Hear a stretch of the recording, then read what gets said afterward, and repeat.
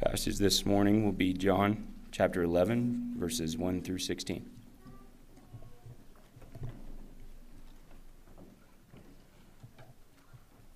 Again, John chapter 11, verses 1 through 16.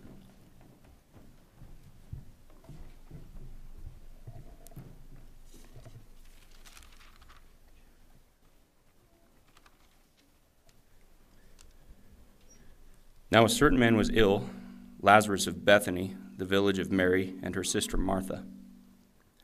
It was Mary who anointed the Lord with ointment and wiped his feet with her hair, whose brother Lazarus was ill.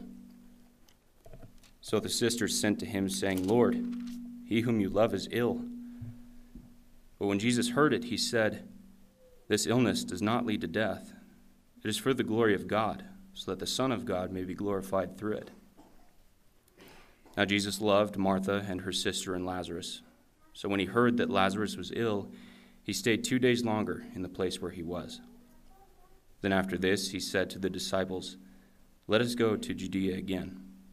The disciples said to him, Rabbi, the Jews were just now seeking to stone you, and are you going there again?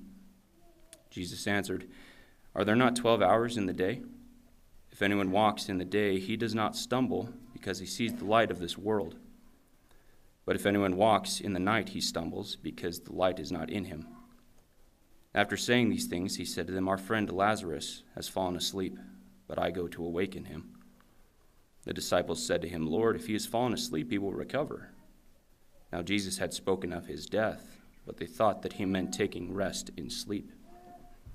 And Jesus told them plainly, Lazarus has died, and for your sake I am glad that I was not there, so that you may believe. But let us go to him. So Thomas, called the twin, said to his fellow disciples, Let us go also, that we may die with him.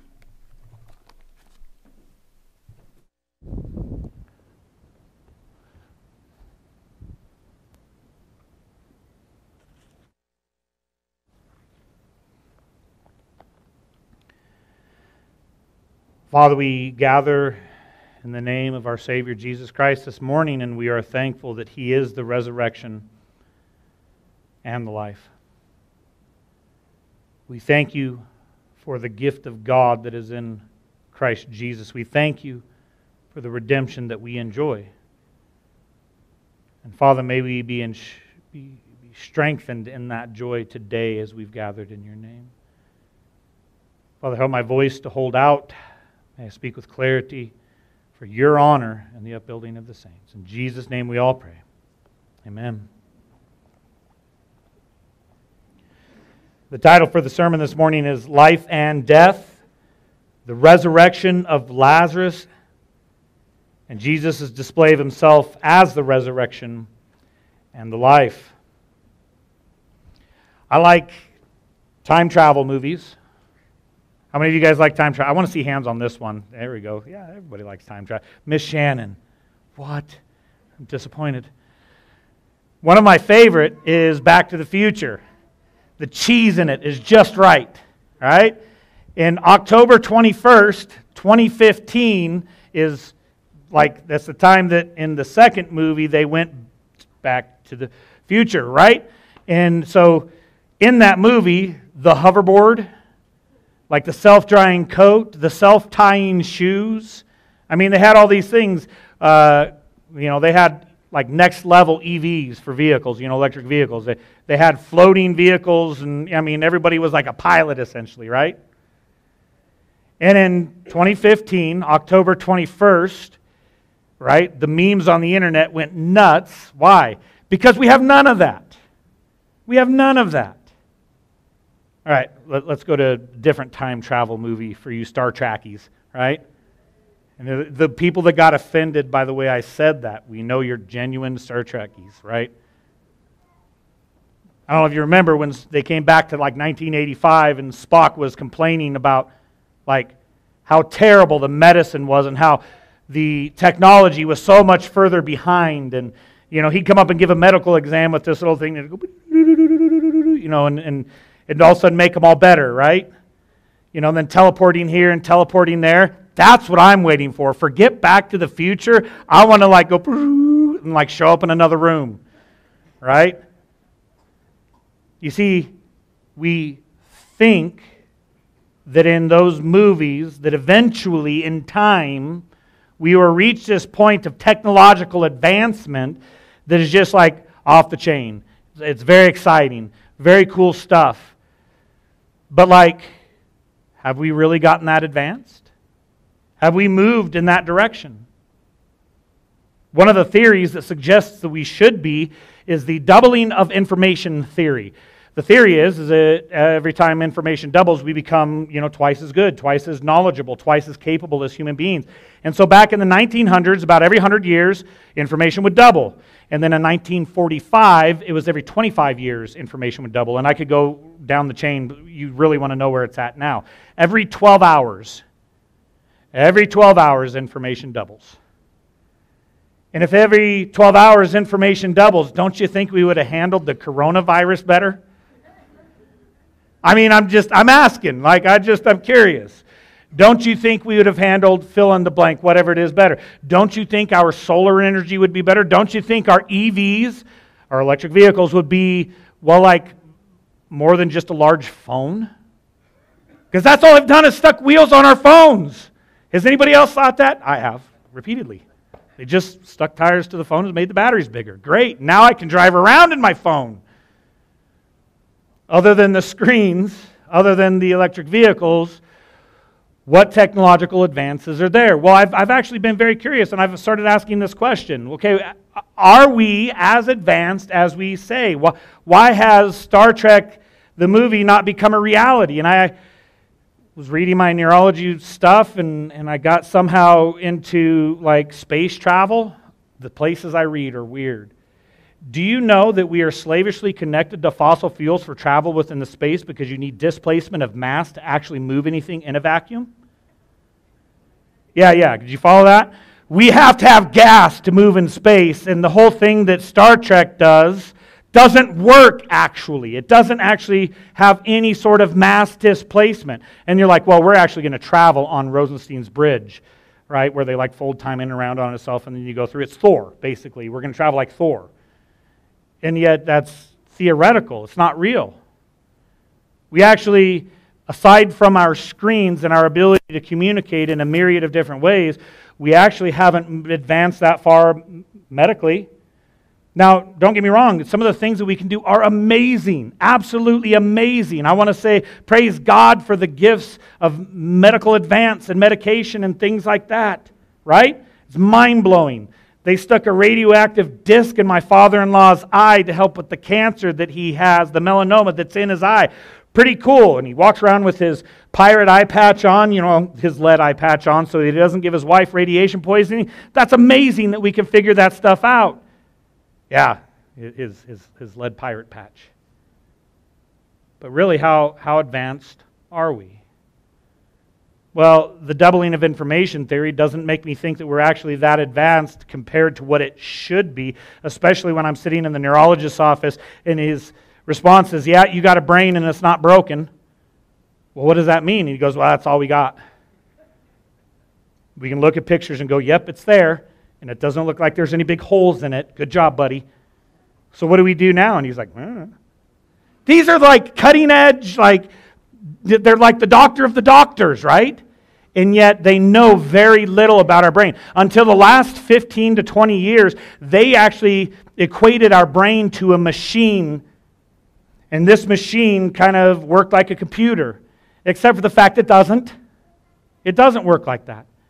It is actually a plastic, highly complex neural set of connections that can be wired and rewired, and it does all kinds of weird things in the way it chooses to wire. And they don't understand it near as well as they think they do. He asked me all kinds of questions about what and how and when and where. And do you guys realize I had a 3.5-inch fracture on the side of my skull that still gives me a lump here? And the fact that I have the neuromotor control that I possess, they're just like, yep, with some people, that would have killed them. And for you, I don't know. You got a thick skull? Well, everybody knew that beforehand. It's the only thing to get a name in today. That's hilarious. Right? Beyond, they're just shrugging their head and being like, I don't know. where we've actually had a funeral a few years back for somebody that fell out of a car doing 20 miles an hour, about the same speed that I was going on my bike, and they died. We're not as advanced as we think we are. We're not as far along as we think we are. How fast do you think it would take us to be put back into the Stone Age? I think it'd be pretty quickly. When you actually study the technological advances that ancient Egypt had, and you think about them being one of the most advanced societies in the history of the world, what happened to them? They're under sand. With hieroglyphics and tombs as the best report of what they had. Why do I bring this up? How does it connect? Because I could rant on this all day. How does it connect? It connects because our pride blinds us. We think we are so enlightened. We think we are so smart. We think we are so able. We think that we are able to put these things together and understand what is, so that when we have something that we don't necessarily understand, our own arrogance and pride keeps us from seeing what is there. It could be as a civilization. It could be as a nation. It could be as a town. It could be as an individual. It could be as a religion.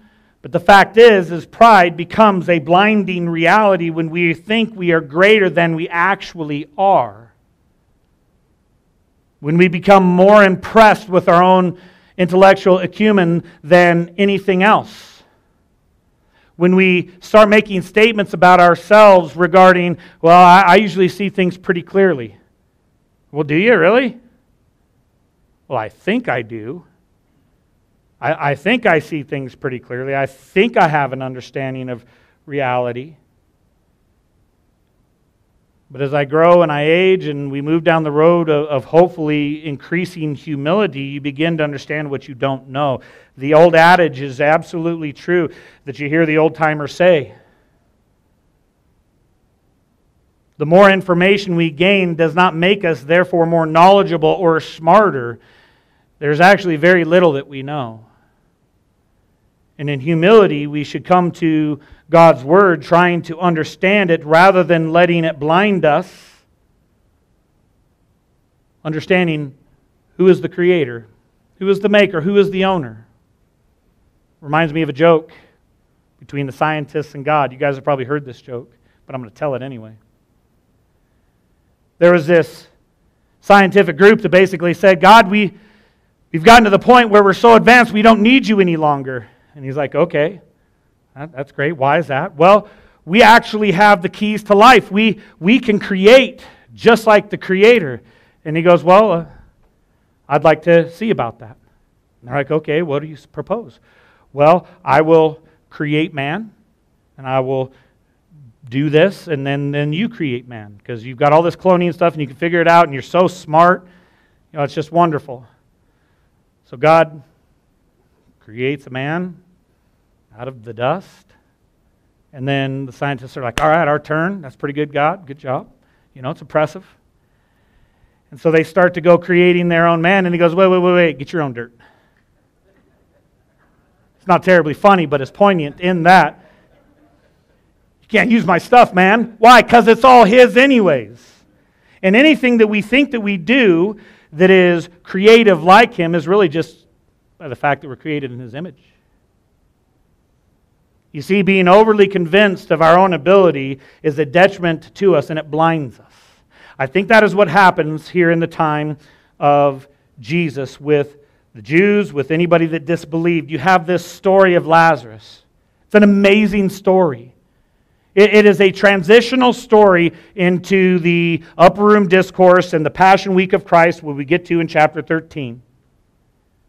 It is a transition from the ministry, the earthly ministry of Christ, to a poignant and pinnacle display that He is the resurrection and the life. This is what He's been arguing the entire time. He has the authority to give life and to take life. He has the authority to take somebody that went into the grave and take them out of the grave. This is the authority of Christ. He not only does it, He does something greater than they even criticize. What do they say? If you'd have been here a couple of days ago, because He waited 4 days until He came. He waited 2 days till He came. It was 4 days total from the time that Lazarus went into the grave. And they basically if you were here, a guy that's done all these miracles, he could have saved this man and kept him from dying, right? No, he let him actually start stinking. So it wasn't just, he swooned and then he revived him. No, he let decay and actual death set in. And then what did he do? He spoke, and out he came. And then what was the response of the people? Well, we'll get into that next week, but the response basically was they wanted to kill him even more. They're like, all right, we can't have any of this. And in the last week or so of his life, what do? They are thick in the plot of wanting to destroy him. When they actually saw something greater than what they even critically anticipated. And all I could get caught on this week is like, you guys got more than you even asked for. And yet still they reject it in their pride. In their thinking they see things as they are. I'm overly going to say this again at the end, but I'm going to say it now. As we come through this story and I point these pieces out and we go verse to verse all the way through to the end where he basically says, take the bindings off Lazarus, I want us to begin to think in our own hearts and minds how maybe potentially our pride has blinded us individually, corporately even, as a nation, as a people, to not be able to see the work of God in our life, to not grasp fully, joyfully, the glory of God manifest in the face of Jesus Christ? I ask myself that same question all week long. I'm going to ask it again here of myself. I'm asking you to ask it too. May we not be like those who see this amazing thing and yet go, I'm not impressed. There should have been more flames or something. I don't know. Should have been more sparkly. Had fireworks along with it, Jesus. Rather than being unimpressed in our pride, let us rejoice and praise God as we see that He is the resurrection and the life. 11:1. Now a certain man was ill, Lazarus of Bethany, the village of Mary and her sister Martha. It was Mary who anointed the Lord with ointment and wiped His feet with her hair, whose brother Lazarus was ill. So the sister sent to Him, saying, Lord, he whom you love is ill. But when Jesus heard it, He said, this illness does not lead to death. It is for the glory of God, so that the Son of Man may be glorified in it. So He's basically saying there's not going to be final death. Yes, death comes to Him, but not in a final and absolute sense right here and now. And there's a purpose behind this. There's a purpose behind what happened to Lazarus. It is for God's glory. Amen. So my question as I went through this is how much of the death that we suffer, how much of the destruction and difficulty that we suffer is actually also for God's glory? All of it. All of it. How many of you sitting in here right now are struggling with difficulty? Who is not? Just stand up. Well, that hurt. It was difficult. Gravity was pulling down on me heavily. Right? That's just a simple, small, momentary example. The reality is there is a hurt in everybody's heart. There's difficulty everywhere. And what does God intend that for? God works all things together for good, for those who love Him and are called according to His purpose. Christian, do you see the goodness of God in your pain? This is what this story is about right here. Now Jesus loved Martha and her sister and Lazarus. So when He heard that Lazarus was ill, He stayed 2 days longer in the place where he was. What does the immediate assumption of love have here? Oh, you need to get on it. Let's go. Hurry up. You need to take care of this right now. But because He loved them, He waited. That is a counterintuitive thing, is it not? Because of the love of Christ for them, He waited. Then after this, He said to the disciples, let us go to Judea again. The disciples said to Him, Rabbi, the Jews were just now seeking to stone you, and are you going again? Stop. It is potential that his disciples thought his staying back behind was maybe a cowardly move. They are wanting to kill him there. They're wanting to stone him there. They're wanting to put him to death there. That is something he said multiple times. It's not my time.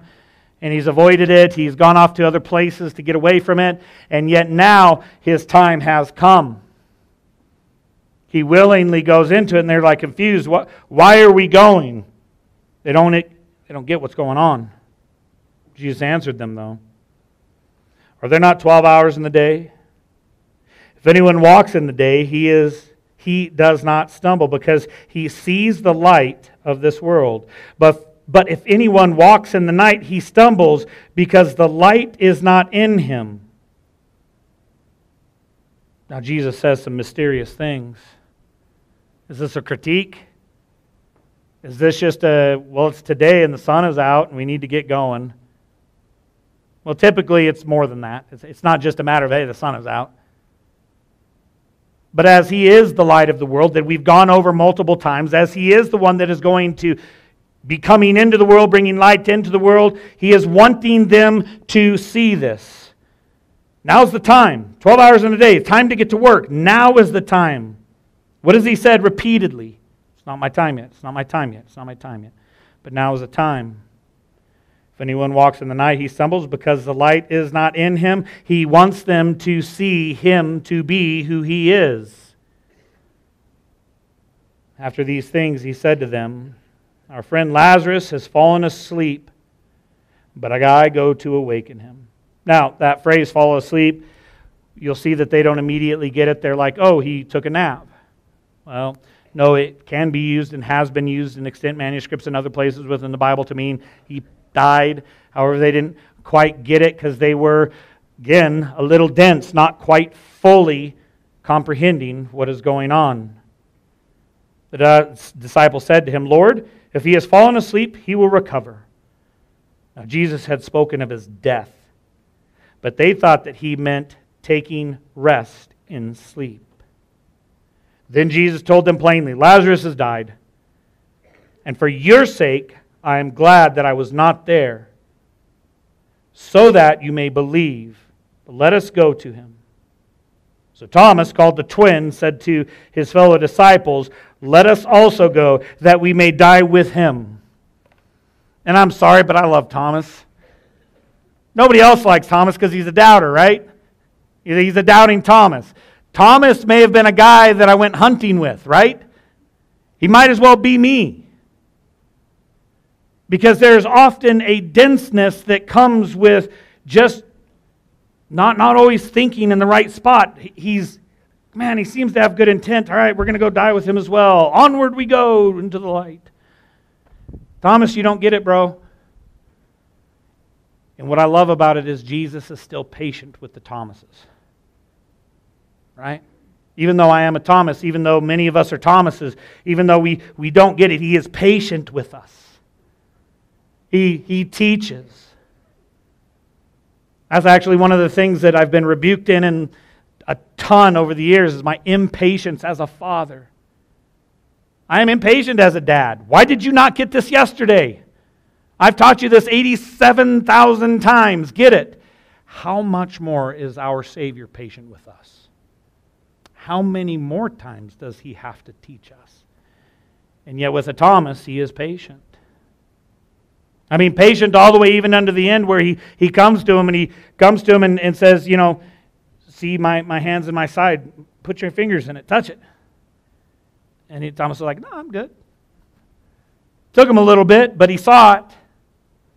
By God's grace, may we be like Thomas and see it even though we at times be dense. Now, when Jesus came, he found that Lazarus had already been in the tomb 4 days.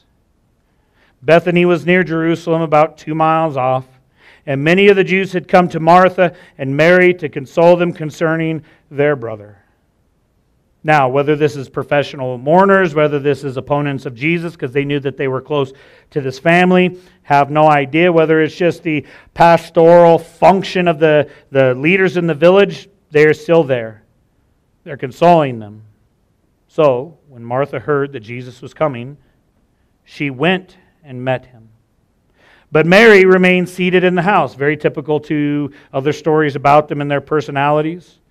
Martha said to Jesus, "Lord, if you had been here, my brother would have not died.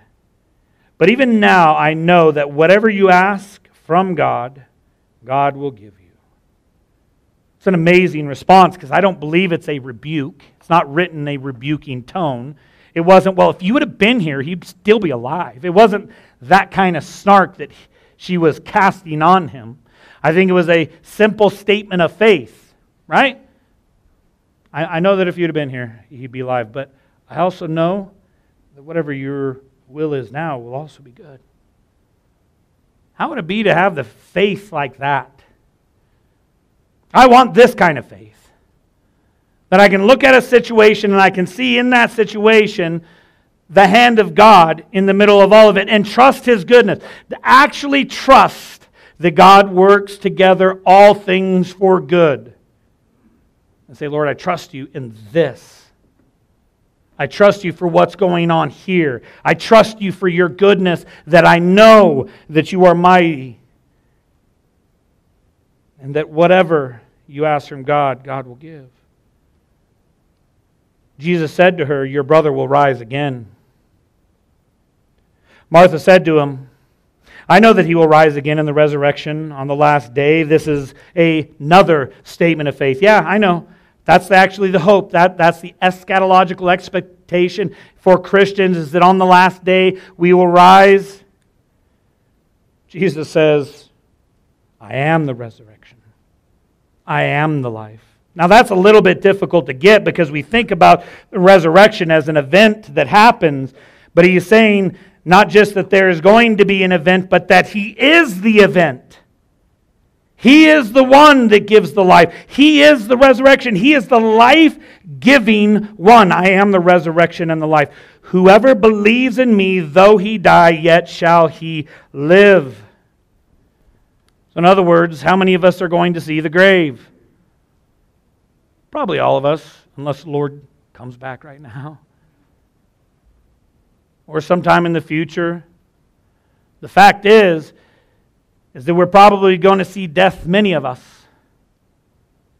And yet, there's the promise of that resurrection. And yet, Jesus is the life. We can trust Him for that. Whoever believes in me, though he die, yet shall he live. And everyone who lives and believes in me shall never die.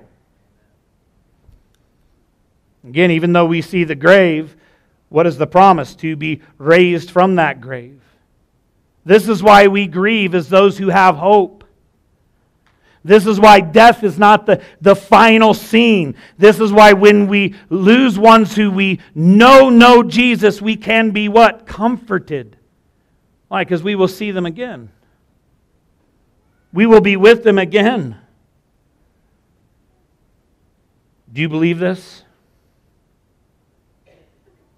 Now, Jesus asked her that, but I'm asking you that. Do you believe this? Here's the thing about belief, my friends. Belief is a fickle thing that very often is attached to emotion, and there's no way to really divest it from that emotion. So there might be moments where you don't. There might be times where you just don't feel like it. And that is where we have to, by God's grace, even in those moments of weeping and mourning, even in those moments of difficulty and strain, even in those moments of darkness, look to the light and rejoice in the one who is the resurrection and life. Look to that place and train our emotions. You know you can do that, right?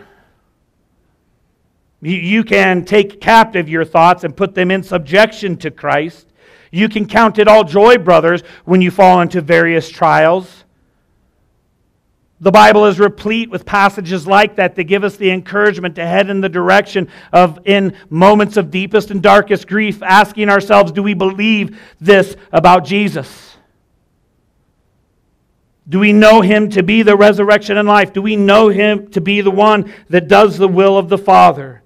She said to him, "Yes, Lord, I believe that you are the Christ, the Son of God, who is coming into the world." What a gift, right? What a blessing. What strength is that to us to believe like she believed? Yes, I believe that you are the Christ the Messiah, the Anointed One, the promised Holy One. When she had said this, she went and called her sister Mary, saying in private, "The teacher is here and is calling for you." And when she had heard it, she rose quickly and went to him. Now, Jesus had not yet come into the village, but was still in the place where Martha had met him. When the Jews who were with her in the house, consoling her, saw Mary rise quickly and go out, they followed her, supposing that she was going to the tomb to weep there. So, again, are these professional mourners? Are these leaders? It's very difficult to say. It's probably maybe a combination of both. Mary gets up to go see Jesus. Everybody gets up, kind of tails out with her. She says something similar. "Lord, if you had been here, my brother would not have died." When Jesus saw her weeping, and the Jews who had come with her also weeping, he was deeply moved in his spirit and greatly troubled. Now let's stop right there. The English softens it. It may be better to say he was, forgive my language, he was pissed off. He was angry. It is the picture of a snorting horse. The word is actually used for like an indignant horse. It's like stomping its feet and giving a We call it the raging bull in our house, right? The girls let this out. You're like, you hear it from another room, you're like, you know somebody's angry, right? What is going on in there? They were greatly troubled in spirit, right? Jesus is actually angry at this. He is indignant, not because of Mary's weeping, but because of the weeping of the other Jews. Because of the weeping of the people around her. Again, it seems like they are professional mourners, but it really seems to fit with the ethos of the people at the time. They are doing this religious deed while their heart is actually far from God. When Jesus saw her weeping and the Jews who had come with her also weeping, he was deeply moved in spirit and greatly troubled. And he said, "Where have you laid him?" They said to him, "Lord, come and see." Jesus wept.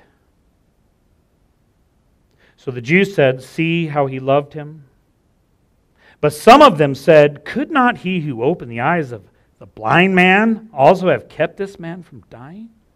So, all right, so everybody's crying and mourning, and yet you got a group of people kind of standing towards the back end, murmuring, unimpressed. Jesus wept for many things. This two-word sentence in the Bible, the shortest sentence in the Bible, Jesus wept. Jesus wept because of their unbelief. Jesus wept because of their fraud religion. Jesus wept because of the pain of death. Jesus wept, and they didn't understand. Oh, see how he loved them? Yeah, but if you can open the eyes of a blind man, well, then what's going on here? So deeply moved again, Jesus came to the tomb. It was a cave, and a stone lay against it. Jesus said, "Take away the stone." Martha, the sister of the dead man, said to him, "Lord, by this time there will be an odor, for he has been there 4 days. He's been dead 4 days." Jesus said to her, "Did I not tell you that if you believed, you would see the glory of God?" So they took away the stone, and Jesus lifted up his eyes and said, "Father, I thank you that you have heard me. I know that you will always hear me. But I said this in order that the people standing around, that they may believe that you sent me." When he had said these things, he cried out with a loud voice, "Lazarus, come out." The man who had died came out, his hands and his feet bound with linen strips, and his face wrapped with a cloth. Jesus said to them, "Unbind him and let him go." This is an amazing thing, my friends. This is an unprecedented reality. While Lazarus meets the grave again prior to the second, coming of Jesus and the resurrection from the dead, the fact is that Jesus spoke, demonstrating his authority over life from death. Lazarus, come out. Every time I read that, it gives me goosebumps. Every time I read that, you see the one standing there in perfect and absolute control. Lazarus, come out. He just got, hey, he might stink. Yeah, Jesus doesn't care. There's no magic trick. There's no shenanigan. There's nothing that mankind could do once man is starting to rot in the grave to somehow fake what happens here. This is a magnificent and amazing claim. And so when Jesus says that He is the resurrection and the life, He actually gives resurrection and life to Lazarus. He demonstrates and displays the very thing that He has been claiming for the entirety of the 3 years of His ministry here on earth. This is an amazing claim. And let me tell you, you don't believe that Jesus did this, you don't believe Jesus. You don't believe Jesus did this, you don't believe the Bible. Might as well throw the whole thing away. Sit on that for a few seconds. Let that marinate. Let me say it again. You don't believe this, you don't believe the gospel. That's a hard one, right, my friends? That's a rough one to wrestle with. Why do I make such a pointed pressure on this? Because there's a statement that they made years ago, and it comes from this passage. I think it's called the Chicago Statement. Doc, help me out if I'm right in this, but they wanted to know how much of the Bible is really the Bible. And so they started kind of breaking everything down, and after a few years of meeting together, you know what they came to? Well, it's the red letters. The red letters are the real Bible. The rest of it can be forgotten. And you're like, okay. So they start going, okay, which of the red letters really are the words of Jesus? And you know what they got to at the very end, and then they had to dissolve because there's nothing else to criticize? Jesus wept is the only thing that was Jesus. And you're like, wait a second. Jesus didn't say that. It was said about Him. I thought it was only the red letters. And they're like, yeah, well, we're pretty sure that's the only thing that probably happened. Yeah, Jesus is crying over this right now. You tools. And somehow you still claim to be part of Christ and Christianity? That's intellectually dishonest at best. It's treacherous and evil at worst. The fact is, we're people of not just the Word, but we're people of what God has done and what Christ has done. And if we start to disbelieve portions and cast things aside and not have them carry the weight that they actually carry, the sweater starts to come undone super quick.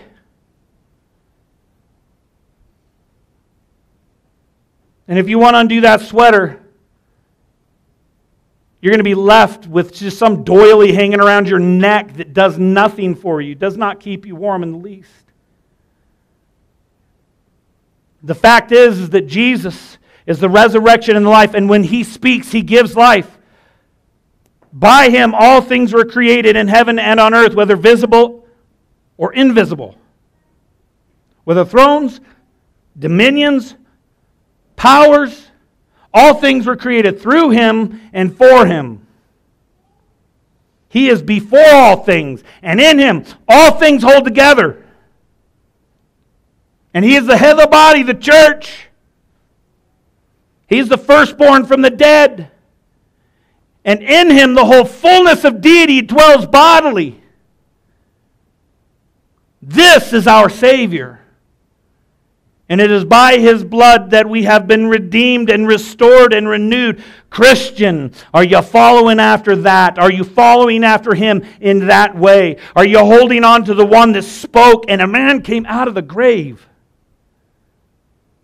Are you honoring Him as such? Or do you just like the tune that Kevin plays and really, enjoy the way Miss Betsy plays the piano and just kind of like the way the seat cushions feel when you come in and, really enjoy the joke that Johnson told earlier. That was the worst joke I've ever told, by the way. It was terrible. It's worse than any dad joke out there. If you're keeping it. If you're showing up for the dad jokes, you're here for the wrong reasons. The fact is when we gather, we're gathering around the one who is the Christ, the Son of God, and that by believing we have life in His name. When we gather, we're gathering to be strengthened in the gospel. When we gather, we're gathering to build one another up with the gift that God has given us that I can use for the sake of each and every one of you, and you can use for the sake of each and every one of us. We've gathered to sing the praises of the one that said, Lazarus, come on out! And Lazarus came out. How much more should we trust God in the mundane realities? Lord, help me to deal with Monday. Lord, I trust in your goodness. And I know Monday is within your will. If you guys are Garfield fans, you get that just a little bit, right? He hates Monday. Monday's terrible, right? If you saw a young man's pajama pants that he was wearing on Wednesday night, he had, his hated Monday Garfield pants on. The fact is, there's a lot of things that are very Monday-like in our life. That are we going to trust Jesus even for those mundane things? My hope and my prayer is that we do. My hope and my prayer is Doc comes up here, he plays his guitar, we sing songs. We praise Him together. I pray that as you bring the dollar or the 50 cents that you have in your pocket to give to the rankin, you give it for the namesake of Christ as an act of worship. Trusting in Him and His goodness and His resurrecting power as the giver of life, as the resurrection and the life. Let's pray. Father, we thank you for this morning that you've given us in Christ. I thank you that we can gather like we do and we can praise your name together. We can rejoice in your goodness and in your might.